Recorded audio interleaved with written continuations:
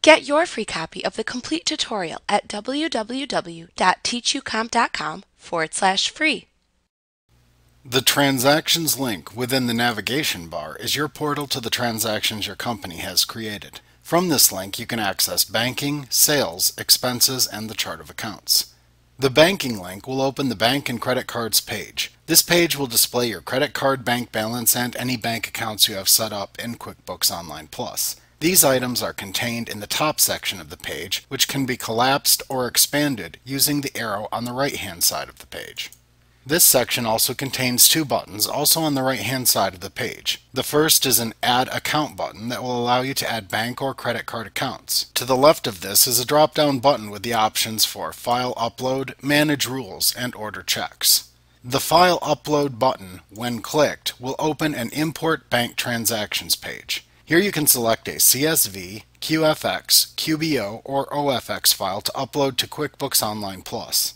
Clicking the Browse button will open a File Upload dialog box that will allow you to select the file that you wish to import. When you have selected your file, click the Next button to be taken to the next page where you will select a QuickBooks account for the bank file you want to upload. The name of the file you just selected will be shown under the bank file heading within this page. Use the QuickBooks account drop-down box, which contains an Add New option and the list of your bank accounts and other current asset accounts, to add or select the account to which you would like to import the transactions from the file you selected. When you are ready to continue, click the Next button. If you need to change the file after this point, note that you can click the Back button to be taken to the previous screen so you can make the necessary changes.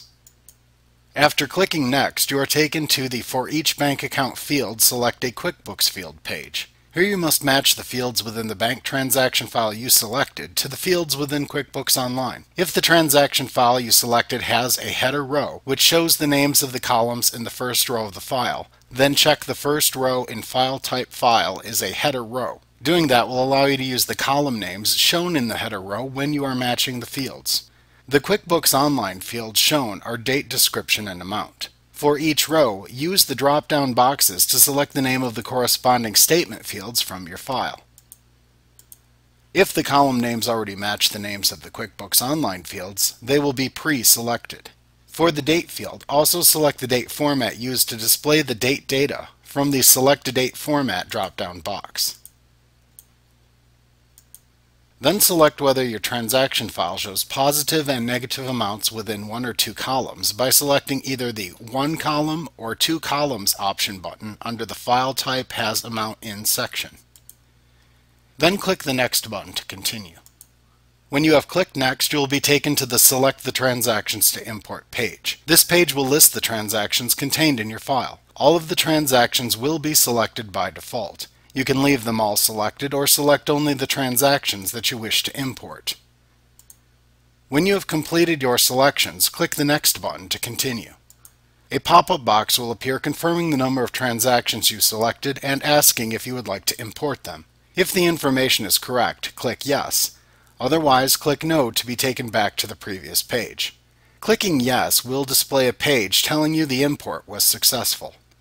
Click the Finish button at the bottom of the page to return to the Bank and Credit Cards page.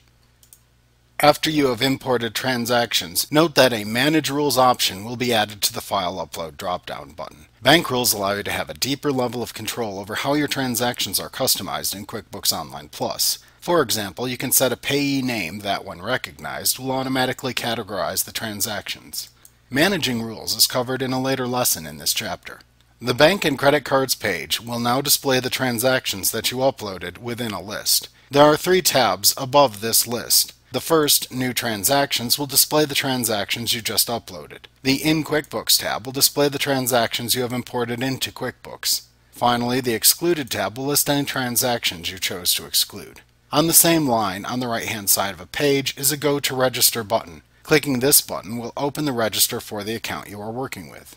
Depending upon which tab you have selected, the drop-down button for the Batch Actions will tell QuickBooks Online Plus what to do with any transactions that are selected within the tab.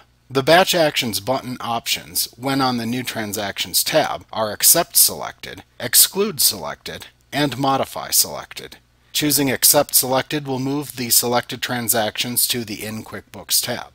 The Exclude Selected option will move any selected transactions to the Excluded tab. The final option, Modify Selected, will open a pop-up box that will allow you to modify the payee and category. If you choose to do this, then after you have finished modifying the transactions, click the Apply button to be returned to the previous page. The Batch Actions button option, when on the In QuickBooks tab, is simply to undo. If selected, this will undo the placement of any selected transactions that appear within the In QuickBooks tab. The Batch Action button options, when on the Excluded tab, are Undo and Delete. If Undo is selected, this will undo the placement of the selected transactions within the Excluded tab. If Delete is selected, this will delete the selected transactions from the Excluded tab.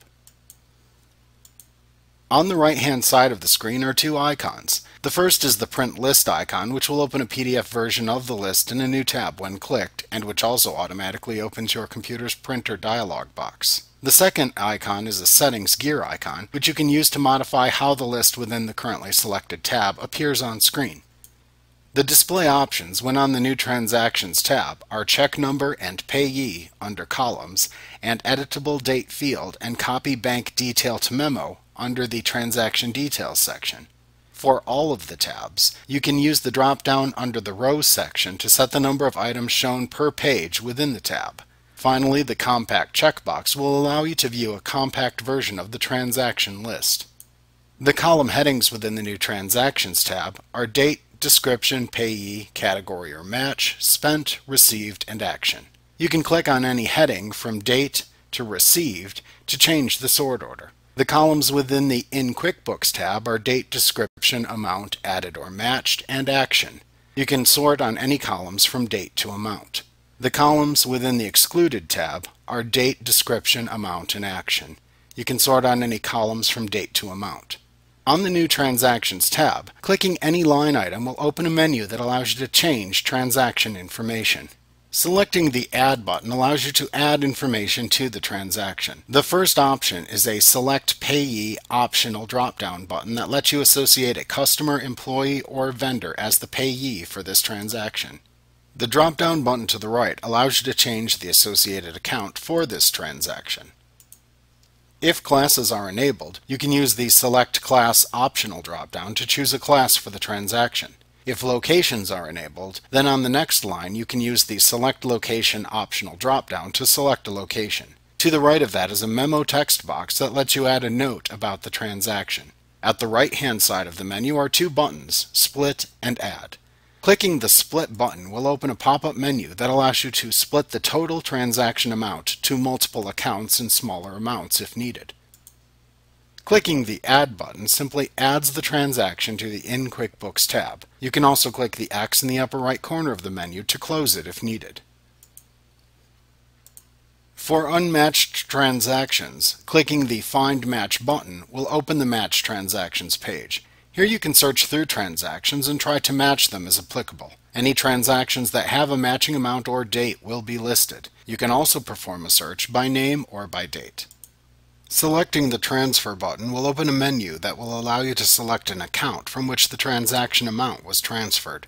There is a memo field where you can enter a note about the transfer.